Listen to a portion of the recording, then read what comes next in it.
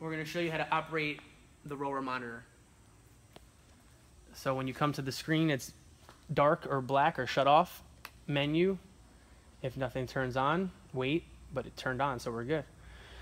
To get it started, you can hit just row, and now you have this screen. This is the screen that you ideally want. So to get this look, you'd hit this 5th button down, because sometimes you turn on the rower and you have different things that would be on the screen, different settings or different modes for different purposes. So hit this button, gets you on the screen that you ideally want, and then you can see whether it's meters. If you hit the units button, this changes to your average 500 meter row, which we don't really use in class. Hit it again, this gives you the watts, which we don't really use in class, and then hit units again, and you have calories. So if you want to change the unit of measurement, say we're rowing for calories, you'd hit units until you got the calories. If we're rowing for meters, you'd hit the units button until it says meters on there.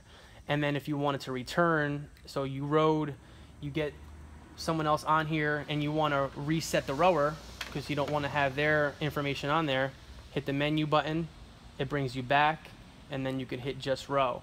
And again, the only 2 buttons you really have to, 3 buttons you have to press is this button to make the screen look nice for you, the menu button if you want to reset, and the units button if you want to change the units that it's calculating for us to measure in class.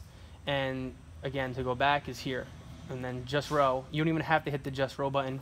You can just start rowing, and it will do that for you. And then if you're rowing and you realize, oh, I don't want calories, then you go to hit units until it says meters.